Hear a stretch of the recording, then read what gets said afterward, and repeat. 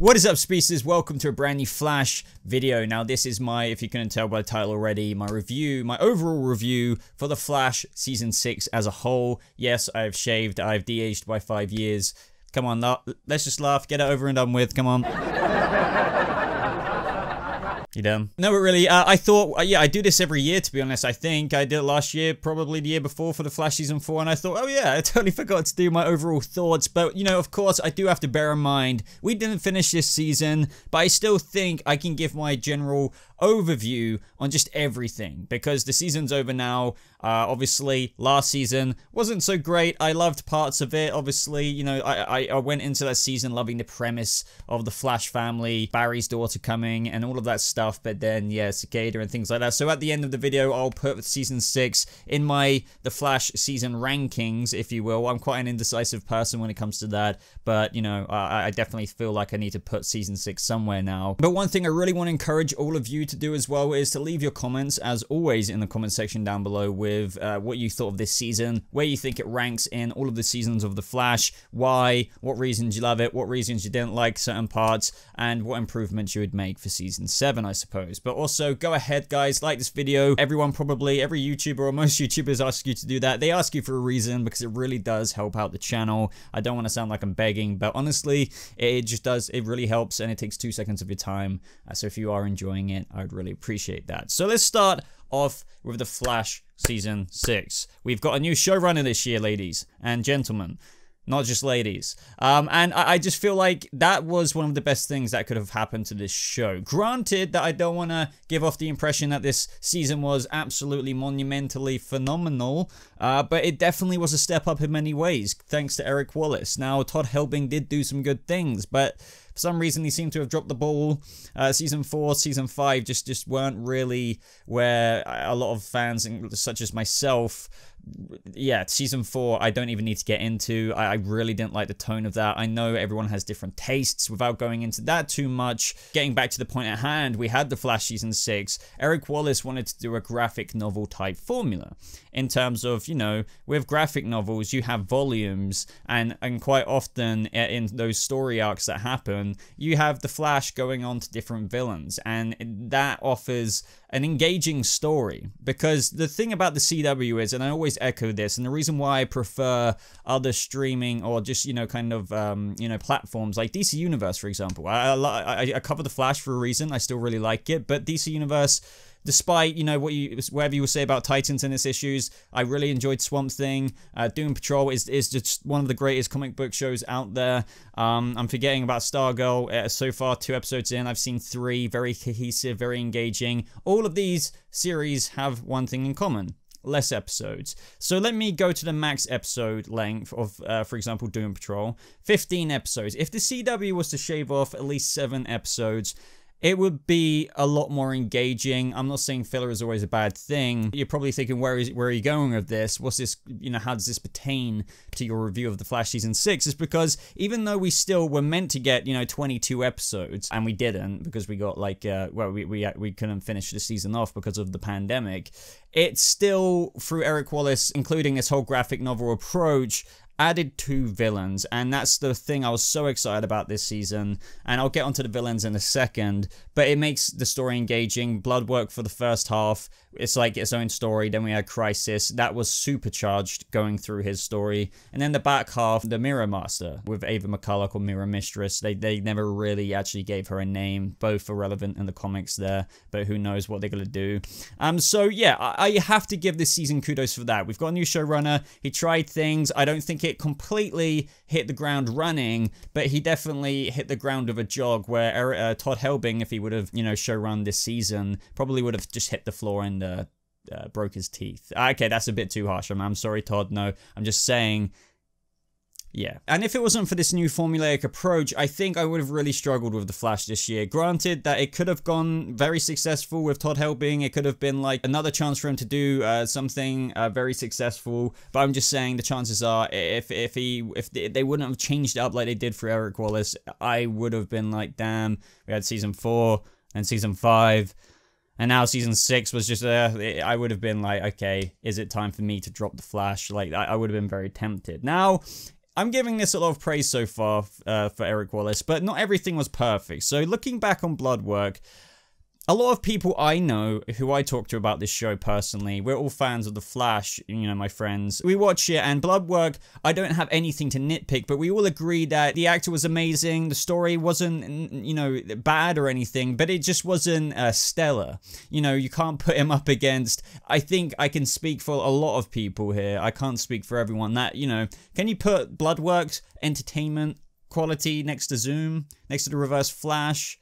I don't think so. And maybe that sounds like a stupid example to some of you, because it's like, well, of course that wouldn't compare, but I still feel like it's very important to make those comparisons, because at the end of the day, they were season villains. So when you're bringing in new season villains, whatever character they're going to be, whatever powers they have, whatever meta they are, whether that's a speedster or a non-speedster, your goal always as a showrunner, or, you know, as a writer's room, for whatever villains you've chose to commit to this season to, you know, engage and entertain your fans, you want to always strive for the best, and I just don't think that was achievable with Bloodwork. It was interesting enough, I think, and if you guys remember back to my reviews of season 6 at the beginning, I was very interested in how the back half of season 6 would come across to all of us, because I said that, yes, Bloodwork, this is interesting, a much more direct season, as I keep saying, because we've got 2 villains. We knew that at the time. We had no idea who the second villain was. Now we do, it's Ava McCulloch, but at the time I was like, oh, I'm excited for this, but also it had the extra rocket fuel thrust of Crisis on Infinite Earths. So, you know, I felt like that was quite entertaining. I felt like it did supplement Bloodwork very well, because looking back on Bloodwork, he was interesting.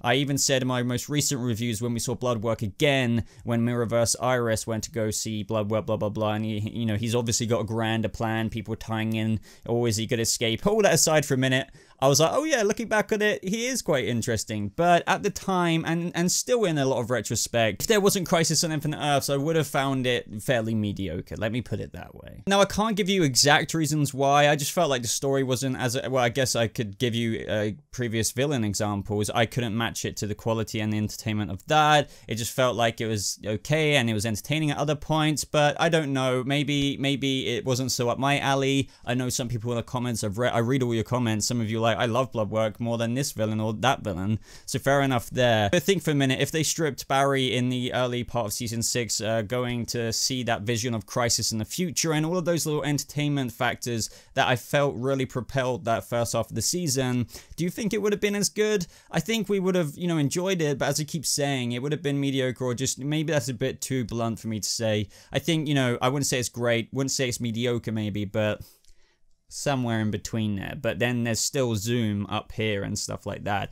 So that's my thoughts on the first half, but I still can't deny that on the scoreboard rating, it is already miles ahead of Chris Klein's Cicada and the stuff that happened there. Then we moved on to Mirror Mistress or Mirror Master Ava McCulloch. Now, yet again, I really appreciate the twist they did this season. I keep repeating myself here, but yet again, new story, new engagingness. You know, when you have one villain spanned across 22 episodes, I don't feel like I need to tell a lot of you what that can do to a season.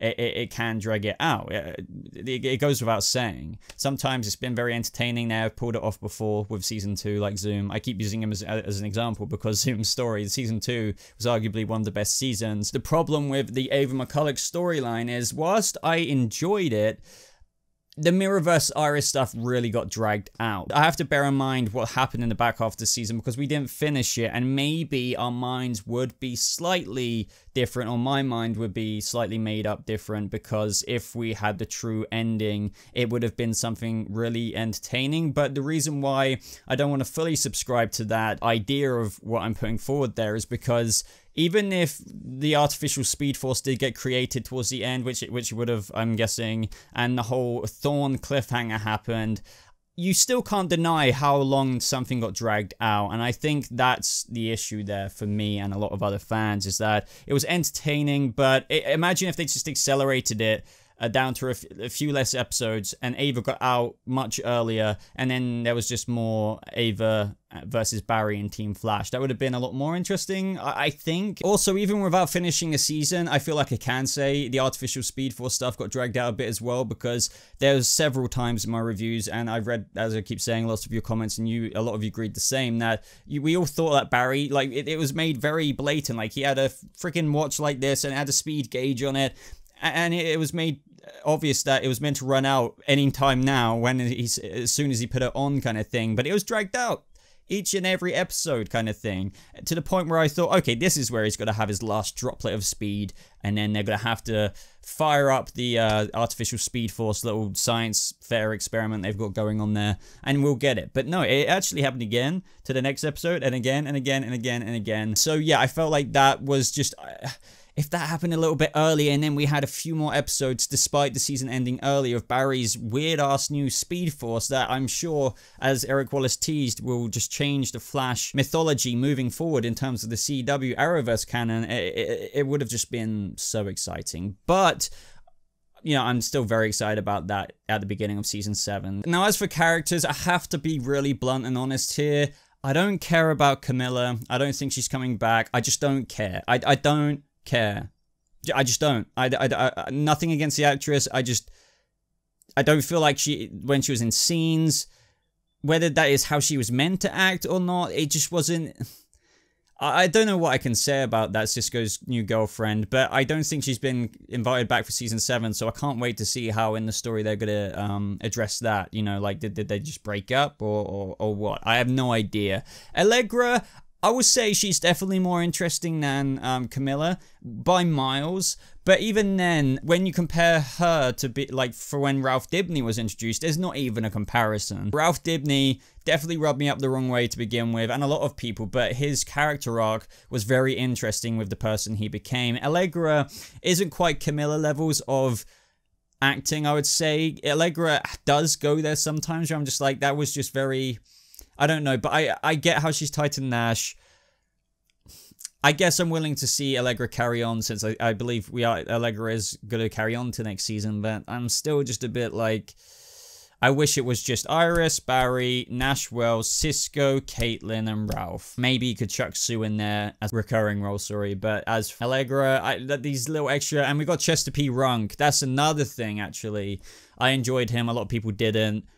Out of all three of those new characters, Allegra, Camilla, and Chester, I would have Chester. I know that sounds weird to some of you, but Chester came off a bit eccentric at times, but it felt like it was almost a soft segue into if Cisco or someone like that was going to leave. Chester made me kind of laugh. I felt like they should have toned it down a teeny bit, but that usually happens when just bringing in a new character to the show, and the actor, they will find like this equilibrium with what works and what doesn't, and I already felt like Chester was good, and that they would have found that soon after. So yeah, I guess that's my thoughts on the new characters. Sue was okay, but... we'll have to see what comes out with her. I wouldn't want her to be a series regular all the time, but I would have her over Allegra. I know this sounds like a lot of hate, but like, I just don't feel like there's a whole bunch of entertainment or engagement for me personally with Camilla being in the show. Allegra was okay with her story, but it still just felt like, let's just introduce another character. But my Flash rankings, I feel like kind of disingenuous saying this, because I haven't, you know, ranking it at least, I haven't rewatched these seasons in a long time. In a long time. So I'm probably not going to remember things right, but I've always had like the hashtag unpopular opinion of I don't really like season 3, but and there are so many issues with it, but I love the premise of it and the more dark tone, you know, and there's such a stark contrast change from season 3 to the eccentric, lighthearted season 4 to the cringy line, couples therapy, let's go to a funeral and just somehow try and get married, Barry and Iris thing, you know what I mean? Oh, God, I can't stand that. But yeah, so it goes for me. I think season 1 will always be the best for me. Season 2 is better in other ways, but season 1 is like the OG, oh my God, you just started with the reverse reverse Flash in this kind of works so well by the end and everything like that. And the Tom Cavanaugh, Harrison Wells reveal with people theorizing about Eddie Thawne. I think you guys can understand why I like season 1 as the best over season 2. Season 2, of course, comes second. Then it would be season 6. Then I think it would be season 3. I think I would have said season 4 because the Thinker was a better villain, but like everything else just puts me off. So out of personal preference, I would say season 3 next. And then season 4 and then season 5. I would have said season 5.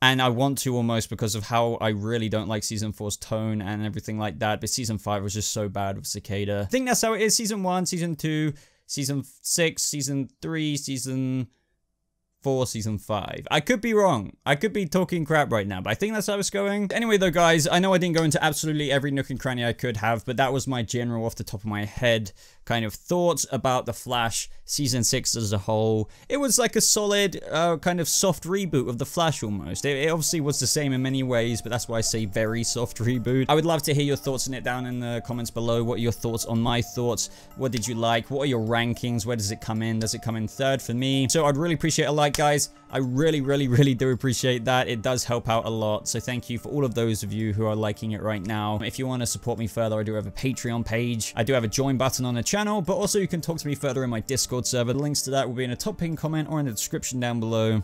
But thank you so much for watching, everybody. Hope you have a lovely rest of your day, and I'll see you speedsters in the next video. Goodbye.